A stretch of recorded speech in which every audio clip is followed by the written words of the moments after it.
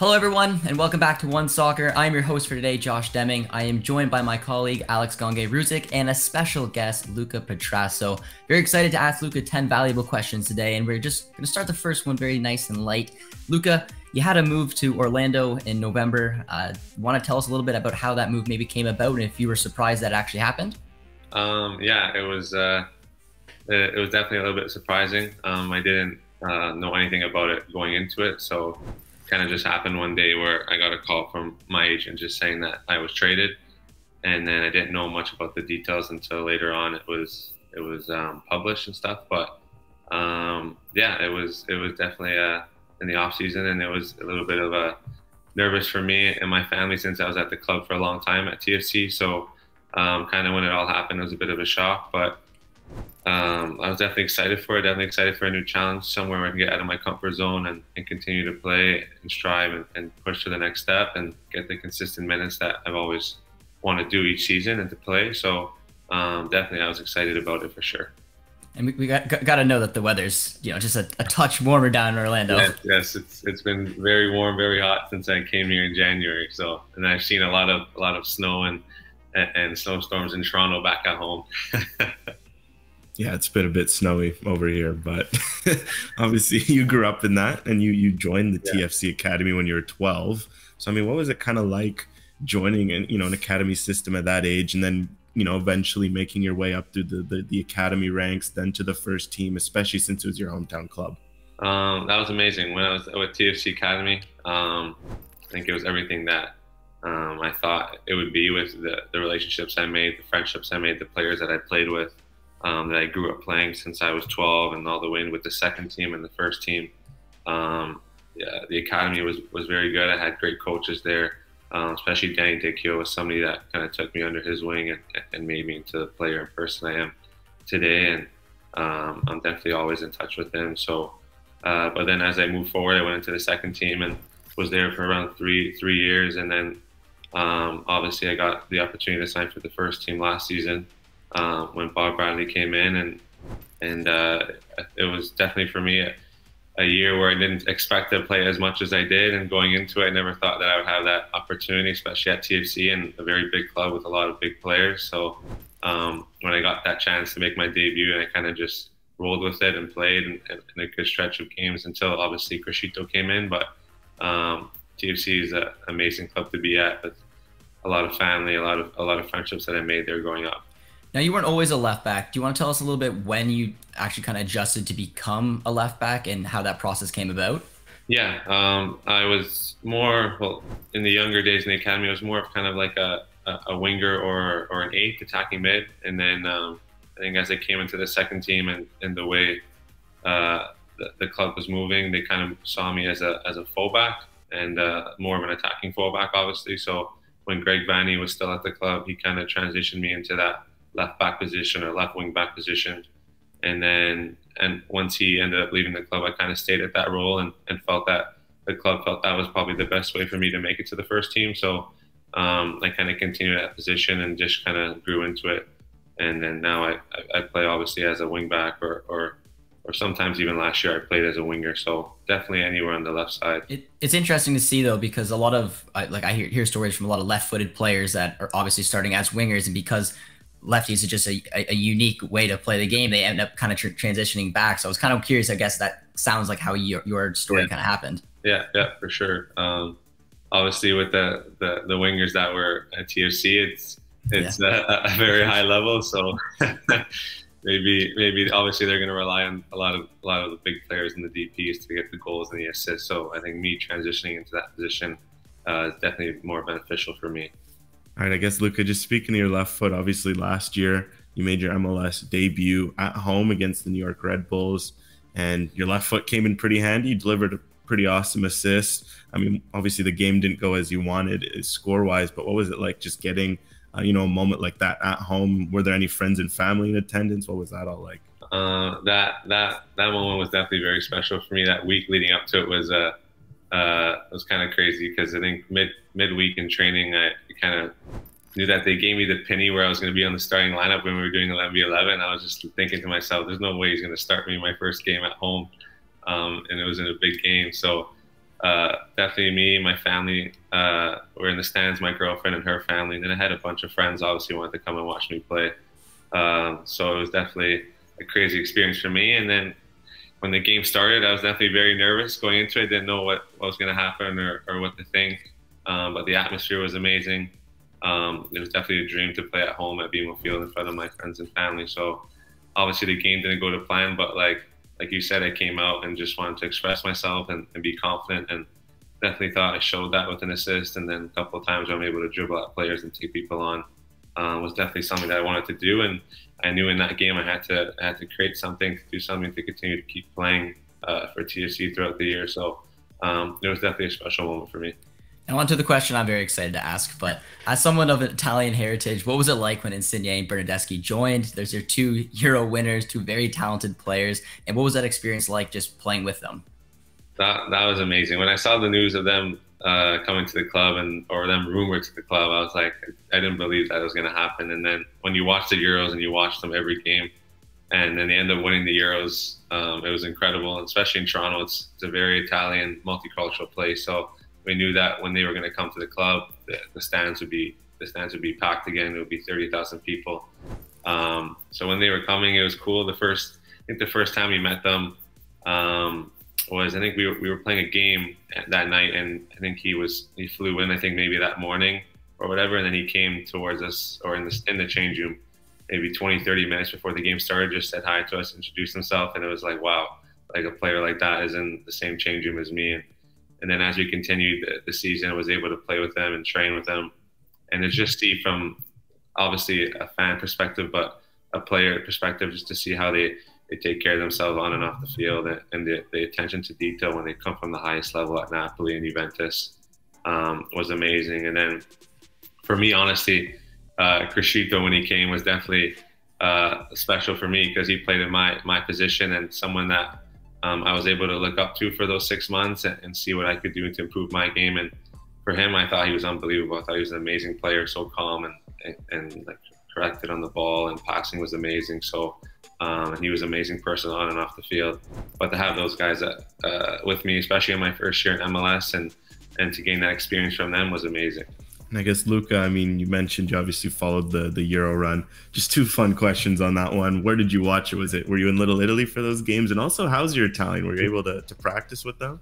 For those games, usually a lot of the Italian fans watch it in Woodbridge, a place called Market Lane, where like a lot of the Italian people in that community would go and watch. But I watched it at home with my family, which was pretty nice. But my Italian is definitely not very good. My dad speaks a little bit, and his parents are from Italy, so I try and pick it up from them. But when I had Petrasso with me last year, he's my best friend of the team. He speaks full Italian, so I was trying to hang out with him because he was close with the Italians and try and pick it up from them. But at that point last year, I was even downloading the app Duolingo to try and learn it, to see if I could just catch on a little bit. But no, it was a cool experience for me last year.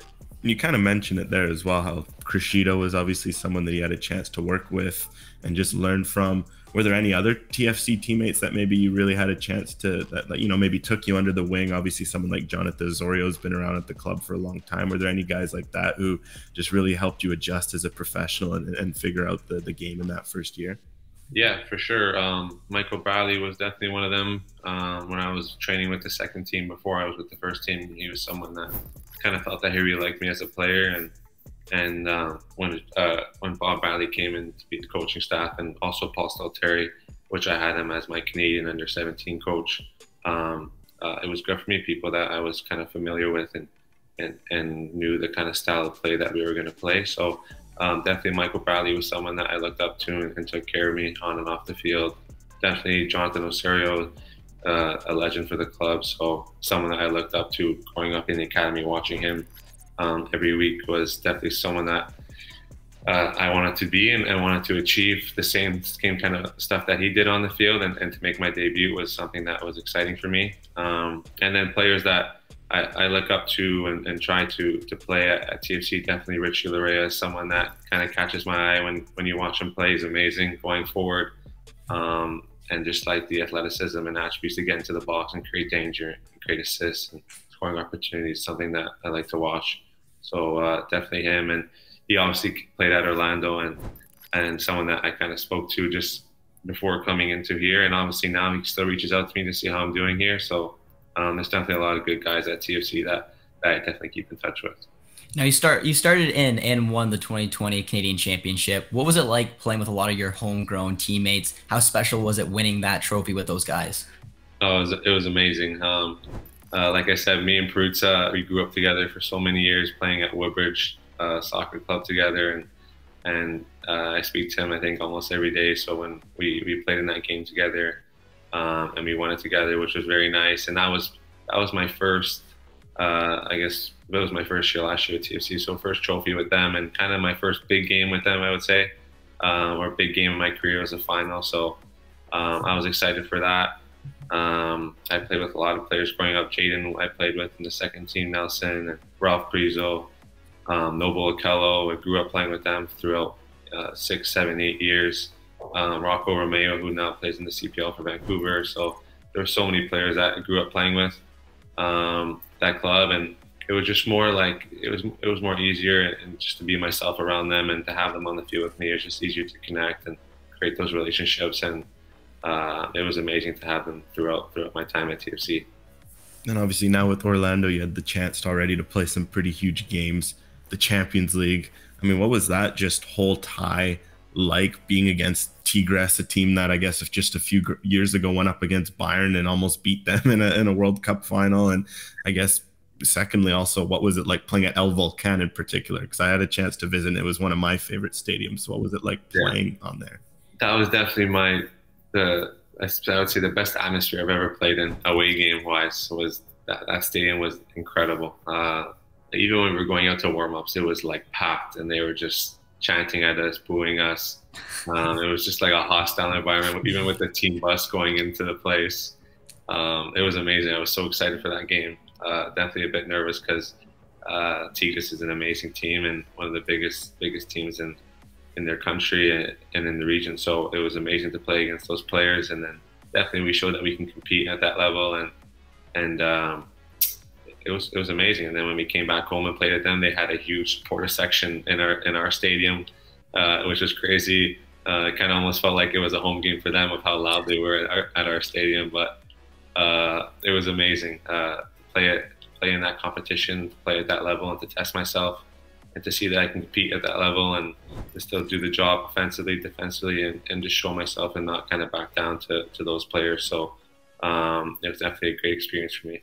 Yeah, over those 2 legs, like you guys went toe-to-toe with Tigres. It was a really fun watch. But I'm curious to see, because I mean, obviously playing out as left back now, who do you model your game after? And was there anyone that you admired as a youngster that kind of helped base how you play now as a left back, or did you maybe model yourself over as a winger when you were a little bit younger? But I just want to know, like, when you're looking at like because you said you're attack-minded left back, is there any left backs out there that you really look at and you're like, yes, I want to play like that? Yes, for sure. Definitely a big fan of Theo Hernandez at AC Milan. Someone that I watch and look up to, and his attacking style of play is incredible, up and down the field for 90 minutes and so strong and so direct. Cancelo I watch a lot of, able to play both sides, but the way to players that are able to just take on players, get into the attack, put balls into the box and create danger. That's just a player that I want to be, a player that I want to do when I'm on the field. And at Orlando, I definitely have that freedom sometimes to go forward and create danger, but obviously to be more concerned about my defensive abilities each game. But as a player like me, I want to go forward. I want to take players on. So those 2, Theo Hernandez, Cancelo. Obviously, I watch Alphonso Davies a lot, but definitely his pace is at a different level. So, but any of those left-sided players I look up to, but for sure Theo Hernandez is one that I admire. And of course, Luca. I mean, there's a chance you also had the chance to admire another professional fullback in your family as well. Of course, your older brother Michael becoming a professional. You know, how was that, having a fellow pro in your family as you were growing up? Obviously, Michael had that chance to go to England and cut his teeth at some pretty awesome clubs, play for the national team. You know, obviously still playing today as a professional at a high level. What was it kind of like having them there? What were some conversations you had as he had through those journeys he went through? It's amazing to have him now, because now I'm able to obviously watch him play. But when I was younger, I would watch him play at the highest level in England, like you said, and he was at Montreal Impact for a bit. And then now that he sees me growing up and playing at a high level, now he's able to give me the tips and the stuff to continue at that level. And he always talks to me every day, calls me every day, just to make sure I'm doing well as a player, but always most importantly as a person. Just to, obviously it's my first time moving away, and he's had that experience already when he moved away to England at a young age. So just good to have that to keep in touch with me. But he's definitely the one person in my life that I look up to as a player and as a person. Since knowing him and having him by my side, and him playing at the highest level, he's able to just to give me the ins and outs of it to compete. But obviously knowing soccer, it's up and down, it's a roller coaster. So it's kind of just to maintain that level headed and just to enjoy the process. So it's amazing to have him, and I'll be definitely supporting York United this year after I saw their jerseys with the logo. It's amazing. Yeah, those are clean. Those are clean jerseys. I definitely agree with that. I might have to pick one up myself. I have a little York shirt hanging there, but I think that could use a little update right there. But Luca, we have one final question for you today, and it's one I'm also very excited to ask you. Tell me a little bit about your ambitions for wanting to play for the Canadian national team. What would it potentially mean to you? And has there been any type of conversations leading up for these next big stretch towards like the Gold Cup, Copa America, and then of course pushing for the World Cup in 2026? Yeah, definitely. That's definitely a big goal of mine, and I definitely think it's achievable for me. Just if I can continue to play at a consistent level in the MLS and continue to grow, and I think I'll get my opportunity to get called into a camp. Hopefully it comes soon, but that would be a dream of mine. There's times where I just think about it, going into camp and playing with the players that are there right now, like Jonathan David, Kyle Larin, like Alphonso Davies. It would be amazing to see myself with those players and to test myself against them. So it's definitely possible. I've seen players that come from Toronto, and Alistair Johnson, Kamal Miller, and players that came in, worked hard, and pushed themselves to it, and they get an opportunity to play there, and you just gotta make your mark when you get that chance. So hopefully it comes soon, and I'm definitely looking forward to it when it does. Yep. No, I'm thinking that there could be a call potentially in your future. You're doing incredible stuff right now at the Major League Soccer level, and I'm excited to see the way the rest of the season goes. But Luca, I really appreciate you joining us today. Best of luck for the rest of the season, and yeah, it was a pleasure having you. Thank you guys for having me.